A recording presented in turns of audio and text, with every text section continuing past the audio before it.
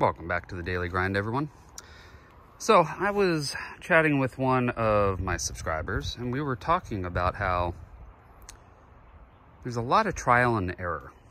You know, you come into gardening, and a lot of times you don't know everything, or very, very little, actually, if anything. And you learn over time what works and what doesn't. Sometimes things work, sometimes they don't. For instance, trying to do this with no pesticide, I'm just getting holes all over my kale and cabbage, and it's just completely getting destroyed by cabbage loopers, you know. And the other thing is also about varieties. You know, I don't know what works here necessarily, other than reading on blog posts and stuff, but it's hard to find that info. So it's just trial and error, trying something that you think might work and then something that might not. This is broccoli Rob. I thought for sure this might work because low bolt, but you know, it's very hot. Now it's cooled off, but it's cooled off a little too late, and it's too hot, and they bolted. So, you know, I just didn't keep up with it fast enough, and it's just what it is. You know, it's very possible to not get harvest when you know, it's frustrating. You put a lot of work in and see something completely demolished by bugs, like so, or bolt, and then you never get a harvest, you know. But then you also get wins, and that's the thing, is that you can start gardening even if you know nothing. Give it a try. I mean, you know, what are you going to lose? You're just going to lose, you know, a little bit of money and trying to put in raised beds if you're going to do that, or some effort and trying to dig up, you know, an area of your lawn to put it in. But the worst that's going to happen is the plants don't make it and you don't get a harvest.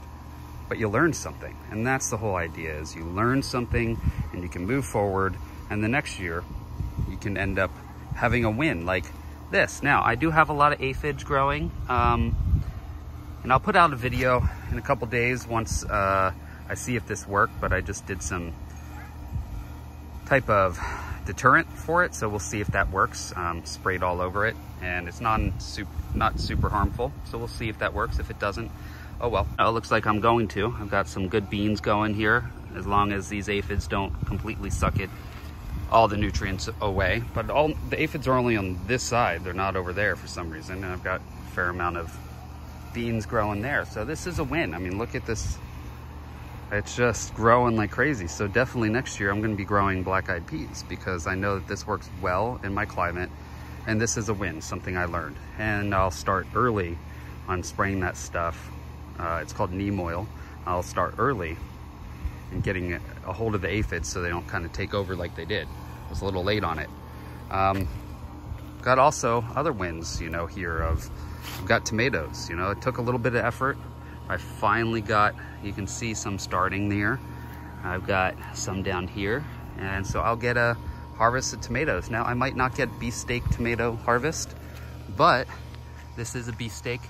You can see I've got little baby tomatoes starting there, so it's possible. I think it's a little late, might not, but it's possible. I even got some of these starting here. These are San Marzanos. They're a determinate style, and they're working. The only thing that keeps you from doing what you want to do is to never start. So that's the thing. So give it a try. If you've never gardened before and you want to give it a try, I highly recommend doing it, because, you know, the worst that's going to happen is you learn something.